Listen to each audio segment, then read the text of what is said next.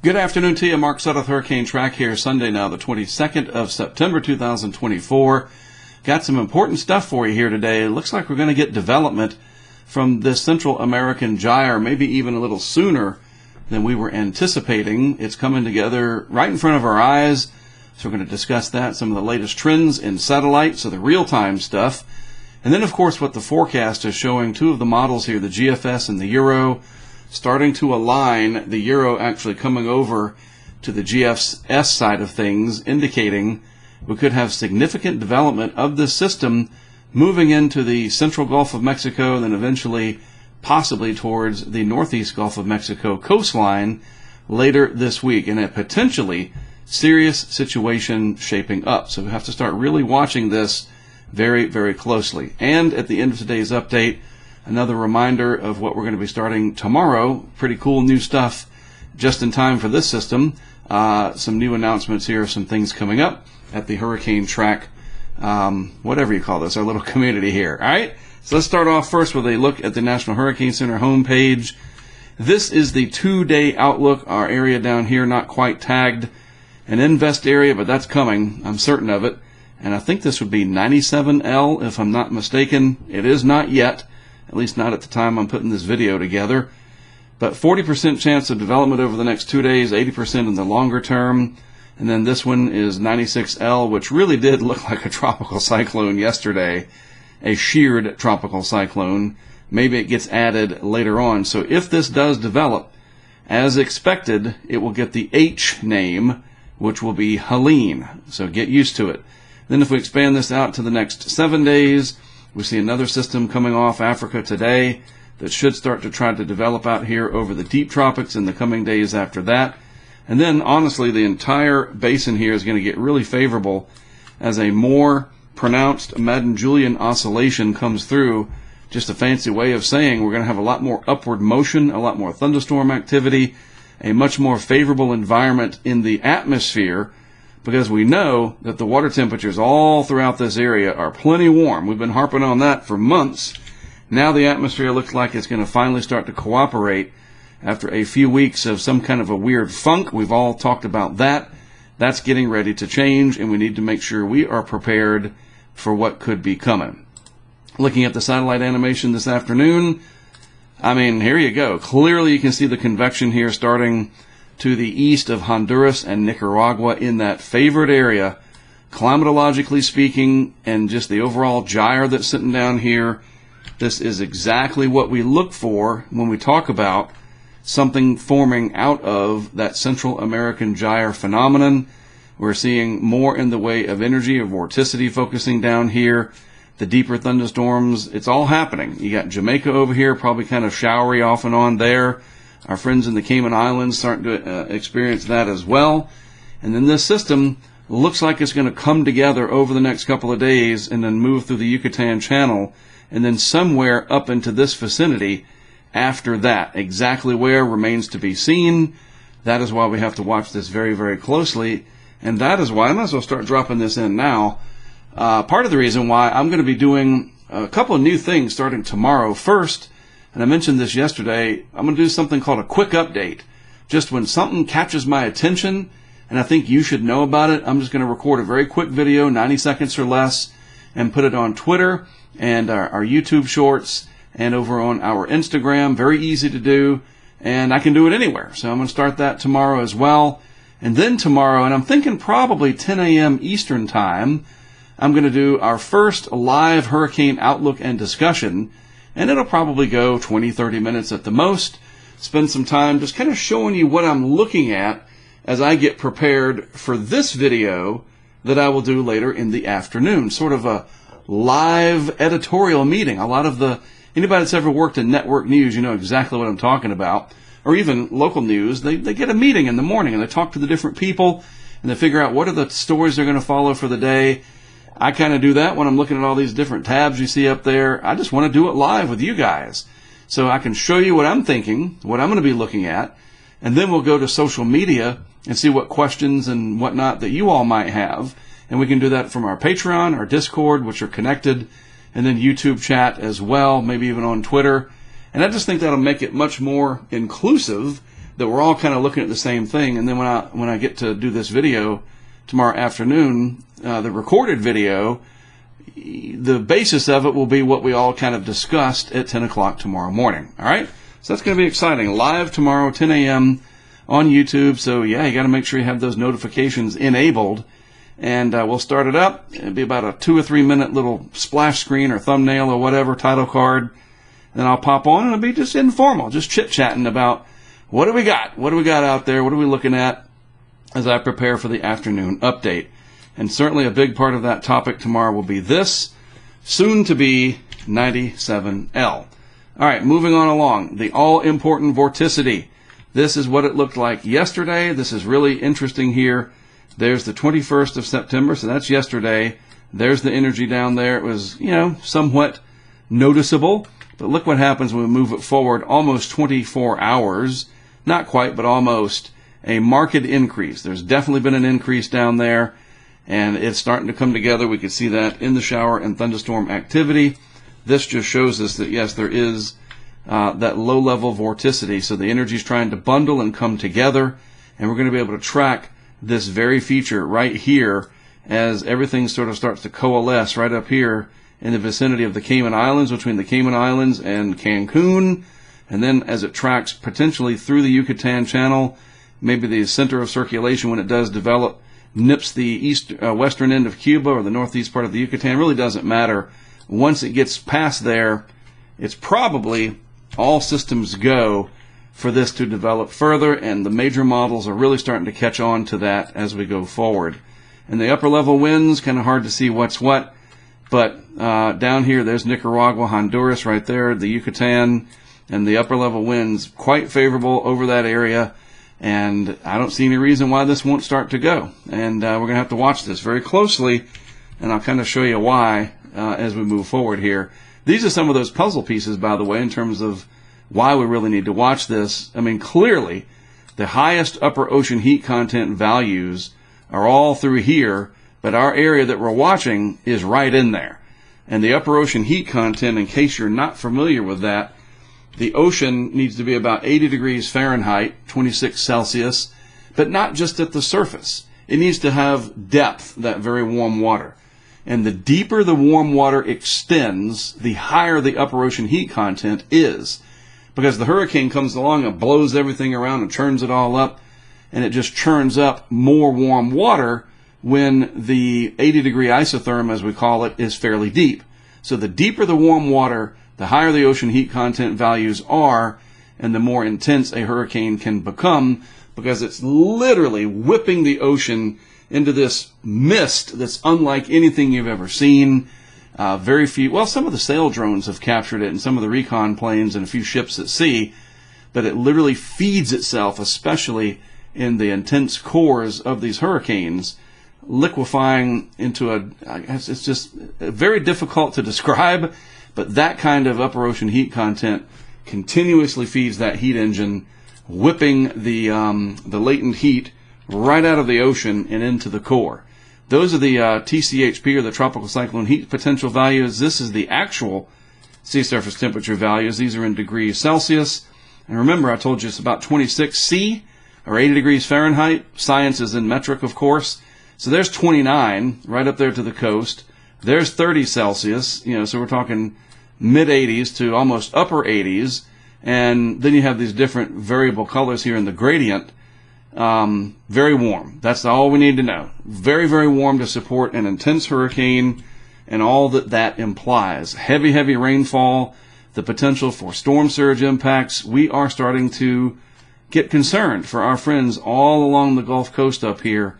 Don't know exactly where, but we know hurricanes are not a point on a map, and we really have to start watching this closer and closer as the week begins. Another part of the puzzle, the Madden-Julian oscillation, I talked about it. This is the ensemble forecast system, and its rendering of what forecast of what the MJO is going to be doing. This is where we are. This is where it's forecast to go. It's forecast to amplify into the phases that favor the Western Hemisphere and Africa. So bottom line, when I see that, that says lots of rising motion in the atmosphere, allowing deep thunderstorms to develop, allowing light winds in the upper atmosphere. The Euro is not nearly as amplified, and for whatever reason, it just takes a hike into what we call the null phase, to where there's almost no MJO activity. That's the Euro ensemble mean, if I remember correctly. A lot of the other members, though, are more amplified, so we'll have to see. But we're watching it right in front of our eyes. You just go look at the satellite imagery again over here, and yeah, there is more convection now, more convection in the East Pac, and this will eventually spread throughout the Atlantic Basin, giving us a 2 to 3 week period where we could see quite the burst of activity going forward. So what do the models show? The models are certainly reacting to all of this. This is the GFS. Let me use red here to make everything stand out. Blue will actually be better because that'll contrast against everything. So this is the 850 millibar chart. I show you this because I'm looking to see that right there. And this is 6 hours out. So this is valid pretty much right now. So the GFS is saying that the vorticity signature should look something like this right now. Now, unfortunately, the vorticity signature over here, this particular product, only goes out to 15 UTC, so it hasn't quite updated yet. I'll refresh it. But I would imagine that this has come off just a little bit more, so it's a pretty close match. It's good to see that we know there is reliability, that the GFS isn't just making stuff up. There is energy down here. There is vorticity down at the lower levels. The energy is starting to get bundled. GFS shows that 6 hours out. We can go back to the initial, and I think the initialization right at 12Z handled it pretty well. So let's move this forward. Let's just go out 24 hours. And this is pretty revealing, all right? In 24 hours, tomorrow morning, when I get up, starting to get the kids ready for school, all that kind of stuff, we should see a marked improvement in the cloud structure, the vorticity signature, all of that. And that's just 24 hours down the road. All right, so if we get up tomorrow and this is not there, and it's still just weak and diffuse, we know the GFS has blown it, that the reality does not match the model. Looking at the upper levels just to see how that looks, I mean, that's as textbook as you can draw it. Very, very favorable upper level conditions. So at 24 hours, it certainly makes sense. 48 hours, when we go to, practically a tropical cyclone at that point. If we look at the lower wind field, 10 meters and so forth, you're talking low 990 millibars. In 48 hours, the GFS ramps this up very quickly. And one thing I want to show you, this is important.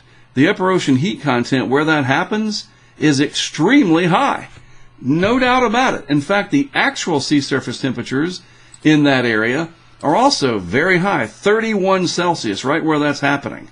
So, either the GFS is just completely wrong, or it's finally latched onto this. And this is, by the way, the 4th run in a row that we've seen this kind of development. So I think it's finally getting consistent. So that's 48 hours. Then you take it out to 72 hours, and we have a small but potent tropical cyclone threading the Yucatan Channel. And look at this. Look at that band right there. To me, that's really impressive. It's going to have that big shrimp look. You'll see. And we'll be able to know that in 3 days. Wednesday morning. I'll be already on my way, if not getting ready to set up equipment. We'll talk about that in a minute. But, yeah, I mean, the model is saying what the reality should look like. And we'll be able to match that up. And when I see that kind of a tail there in the model guidance like that, that is very revealing. We go back and look at the upper levels of the atmosphere. And, I mean, again, it is just ideally positioned. You got the outflow channel sitting over here. Your inflow is over here. That's what that band was that I just showed you. Well ventilated with divergent flow up to the north. The upper level low sitting over here. Yeah, I don't, again, the model is broken. And I say that because we don't know the future. This is what the model is showing. Well, this is just a model. It's a simulation, right? So that's 3 days. At day 4, it really starts to become problematic. A very intense hurricane approaching the Florida Panhandle, and then by day 5, not even. It makes landfall near Apalachicola at 108 hours, and we're looking at a potentially very intense hurricane unless, and this is the problem here, unless the model is just not right. And I don't know. And people can speculate. You're going to see that on social media. People are going to say the GFS doesn't handle things and the Euro does better. Well, let's see. Let me show you something. Let's talk about how the euro does better while we're on that subject. So the euro for today, unfortunately, I don't have, because I want to compare them easily on tidbits here. So I do not have the resolution that we have with the GFS. It's just the way it is. We only get every 24 hours. So the euro, which was showing, let me just go back one day. Let's just go back a day. This is what the euro was showing yesterday. It was way over there, north of the Yucatan, kind of weak, sprawling, sloppy system. Still impacts, don't want to ever dismiss that. And it made landfall there somewhere, maybe near Mobile or something, right? At Saturday morning. So that was the euro just 24 hours ago. Let's take a look at the euro 48 hours ago and see what it was showing on the 12Z run. It was even more to the west and more sprawling. So let's fast forward to today. And remember what I just showed you with the GFS there, right? So now let's take the euro for today. Oh, it almost exactly matches the GFS. So either both of the best global models in the world are wrong, or there is the potential for a significant hurricane to come into the northeast Gulf of Mexico. And this particular frame of the euro, remember I've only got 24-hour increments, 987 millibars, which normally that's a hurricane, matches very closely what the GFS is showing at that same time frame, but the GFS is obviously a lot stronger. We don't know which one's going to be right, but we do know that both models are showing something very similar in that a hurricane exists at around the same model time. All right, so keep that in mind. So let's just take it, that's 96 hours, the GFS at 96 hours. There we go. Now it's literally apples to apples, right on the money geographically, vastly different intensity-wise. We'll see. This is why we have to watch this stuff so very closely. You can't discount it. The one thing that I do find intriguing, it's a rather small circulation, and these small ones can really ramp up quickly. So we need to keep that in mind as well. So again, a reminder, tomorrow I will be doing our very first version of this, more of a prep, like I said, though, live, 10 a.m. Eastern Time. I'll start the stream up at probably 9:55. I do it over Zoom, and then the Zoom sends it to YouTube because I've got the Zoom Pro platform or whatever. And a couple minutes to let people come in the door, so to speak. But it's going to be on YouTube. It's not going to be a Zoom meeting. I'm just sending it through Zoom. And I'll get on and we'll just talk, much more informal, kind of look over at the comments. What is Bob saying? What is Jane saying? Whatever. And, or screen names like, Highway 53 LLL or whatever, right? You never know what you're going to get with some of these screen names. But the point is, live tomorrow. And then before I even do that, we're going to start with these little quick updates that I'm going to do. And I can pepper those throughout the day. So be sure to check those out on Twitter. Like I said, I know it's X, but I call it Twitter. YouTube Shorts and Instagram. And I know we got TikTok with like 1.5 billion people on it, but I tried TikTok once. I can't deal with it. And I'm missing out on a huge segment of the population. I know. But let's try these other three first and see how it goes, since we are trying something kind of new. Normally I just do these updates once a day. And we got to get more Mark Sudduth out there because I'm always looking at this stuff. And I just think it would be good to bring you in on that, even if it's just a little bit more. And it doesn't take a huge effort, so I don't have to miss out on family stuff or whatever. I'm not lazy, but you don't want to spend 12 hours a day obsessing over this stuff. But every time something comes up that I think you should know about, we certainly have a way to do it and get the info to you quickly. All right? So don't forget, seriously, on YouTube, subscribe first, hit the like button. It helps with the algorithm, sure. But the most important thing, if you're already a subscriber, all notifications on so that when we go live, you'll know and you can come in and be a part of the conversation. All right? Thanks for watching. I appreciate it, all of us at HurricaneTrack. Our great community here, we appreciate your time and attention. I am Mark Sudduth. I'll see you again tomorrow.